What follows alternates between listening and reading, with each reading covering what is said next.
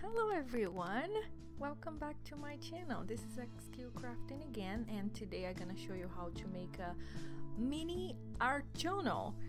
So I have like multiple art journal, but I don't have a mini one, and I was like, I don't want to buy a new one. Let's go ahead and try to make one. So I decided today to make my own. So it's gonna be easy. It's not a lot of stuff. You're not gonna need a lot of stuff. You're just gonna need a few stuff that you might even have at your house already. So the first thing you're gonna need is some watercolor paper. It is in the description below.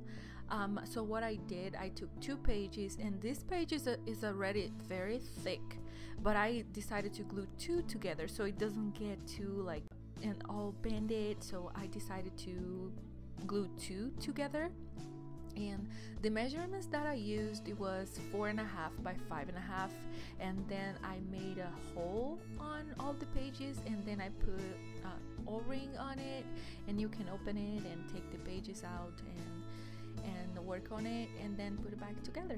So what I did was I glue one page to the other, and then I place a heavy thing on top of it. I use books, so you can go ahead and let that set overnight, and then the next day you can just cut it at any measurements that you want.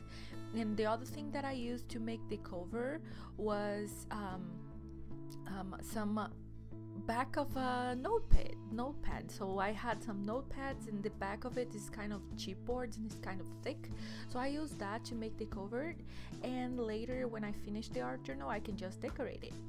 So right now, let's go ahead and do a page of the art journal. So I use some tissue paper, but you can use anything you want to just give some kind of a texture on the background. Just use stamps if you have, like letters, a stamp, or I don't know, an old book, anything that you want. You don't have to be limited to the tissue paper that I used.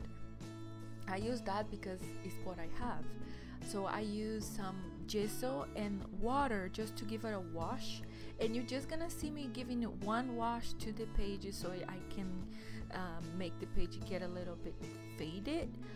But I use the second one, and then I dry it out, and the paper is gonna curl a little because it's wet, and then you you're trying to dry and it's gonna curl, but you just put something heavy on top of it and it's gonna come back to normal again.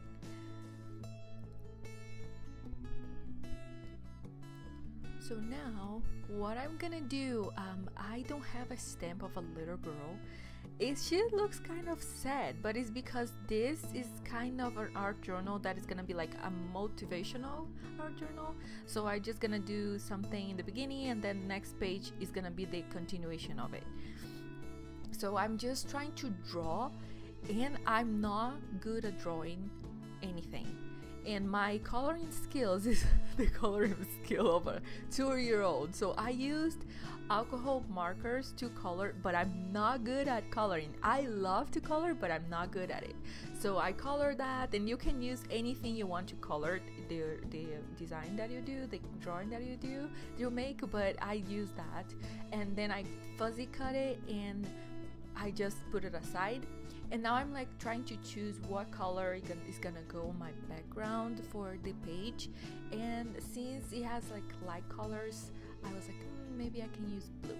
So at first I use a baby wipe to mix the to spread the color on the page, but then it was too faded, and the blue that I'm using is also very light. So I decided to use my fingers and then use a second color of blue, and then you're gonna see I'm gonna use a third one. And the material that I'm using there it reacts with water, and is a oil pastel. It's not gelatos, it's oil pastel. It's not gel stick that is reacts with water, and it was kind of cheap and it works pretty well. So I just used that, and I spread all over the page, and then I'm sealing the page. I'm using gel medium to just go ahead and glue everything down so the colors doesn't come off the paper and make a mess later when I'm trying to working on it. So now what I'm gonna do, I'm gonna place the little girl on the page, and I'm using gel medium again. And again, guys, the material that I'm using, everything is in the description box below the video. So I let it dry first. So I glue the little girl, and then I passed gel medium on top of it, and I'm using my big brush markers there, but it's dry already. So please let it dry first, because gel medium is a glue. So if you use any marker on top of it, you're gonna ruin it.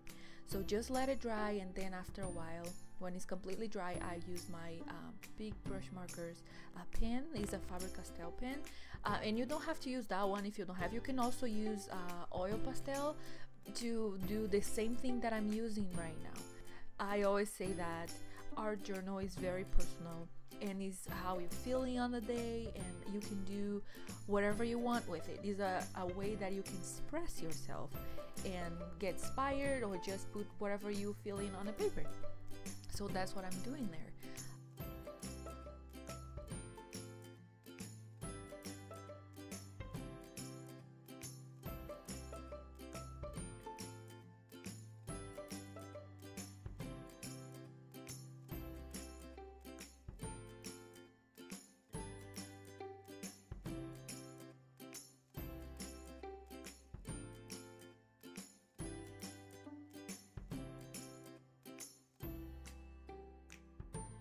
And the big brush marker that I was using before is a Caput Martin.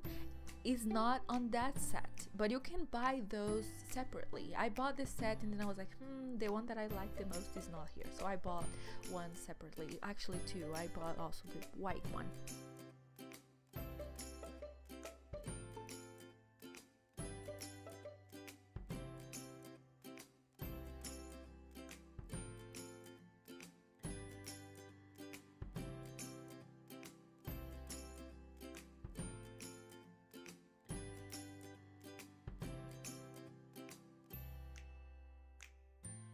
So after I finished with all of that, I decided to go ahead and use ribbons to put my quote down. And my quote is, "It looks hard right now, but ... It's just because this is just the first page of the art journal that I'm making.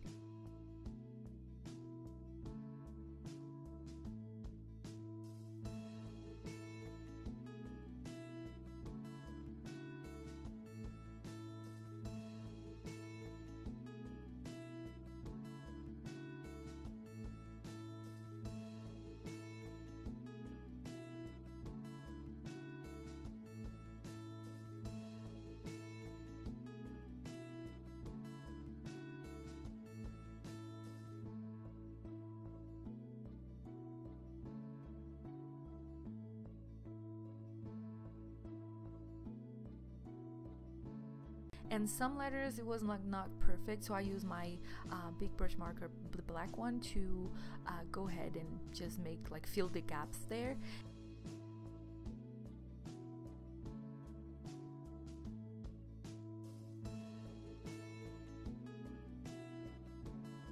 And what I'm doing now, I'm covering up with gel medium again so they don't go anywhere. And before I didn't say anything, I completely forgot to let you know that the page, it has some little splashes. I used a brown acrylic paint to just go ahead and do some splashes on the page, because I wanted the page to have something that will have to do with the drawing of the little girl. And since her hair is kind of brownish, I decided to use the brown acrylic paint to make some splash. And now I'm doing the same thing with the white one, because I want to have some kind of light. I feel that the page is a little bit too dark, so I'm using gesso in a little bit of water, and I'm using my brush. It looks like a fan brush. I don't really know how it's called, but it's very easy to put splashes on the page with that. And what I did, I covered the little girl, because I don't want her to have any white splashes. And what you're gonna see now is me using a gel pen, a white gel pen, just to give highlights on the letters that is black. And now you can see the pictures, and you're gonna see how it looks like from a close-up. and I hope you enjoy it. Thank you for being here and watch the video, and please subscribe to my channel and give me a thumbs up if you like it, and I see you next time. Thank you. Bye.